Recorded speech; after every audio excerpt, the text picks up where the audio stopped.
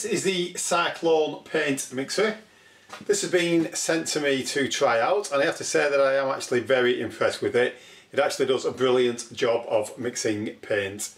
It's made from stainless steel.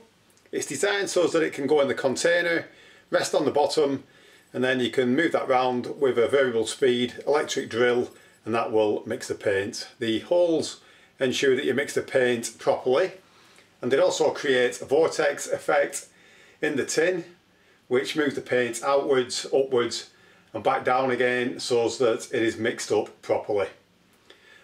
I did actually buy another paint mixer a few months back, which is this one. This is a Bosch one, and I did actually try to mix up some very thick Zinsser 123 that was a couple of years old, and at the end of it actually got stuck in the Zinsser 123 and it came off like that, rendering it useless.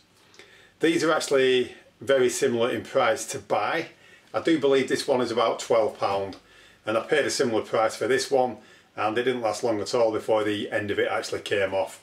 You can also use this for opening tins of paint.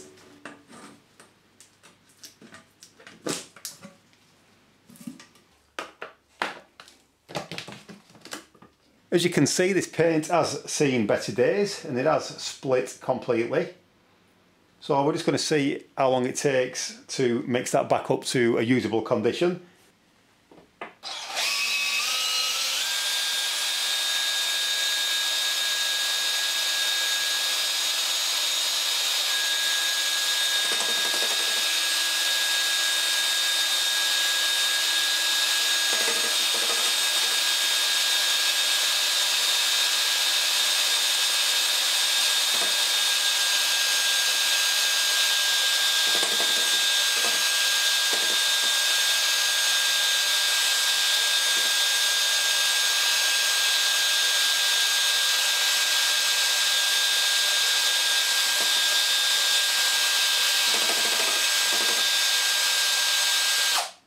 You can see that after just a few seconds it has mixed that up completely.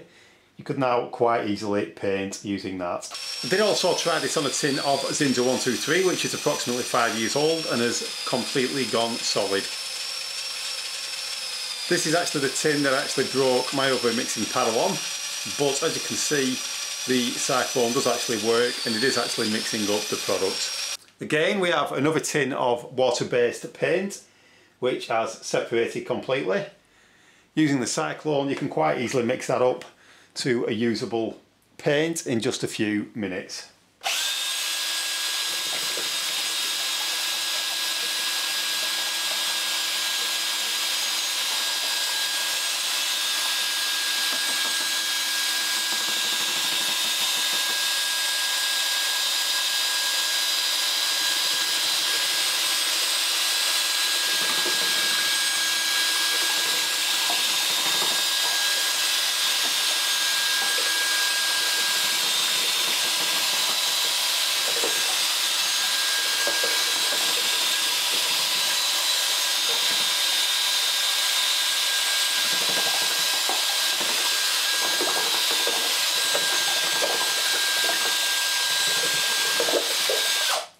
Cleaning the Cyklone is very easy, especially with water-based paint. You can simply put it in a container with some water,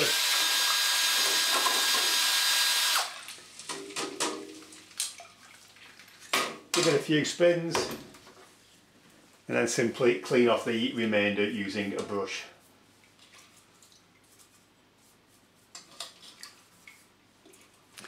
If I had to pick a fault with this, I would say that it would be better with an hexagonal end on it. If it had a 1/4 inch hexagonal shank on the end, it would be a lot easier to fix in a lot of drills, and that would prevent the chuck from slipping. So that is the Cyklone paint mixing paddle. It does a very good job of mixing paint. It's very efficient, very fast, and it should also be very durable because it is made from stainless steel. I hope you've enjoyed watching this video. If you have and you haven't done so already, please subscribe to the channel.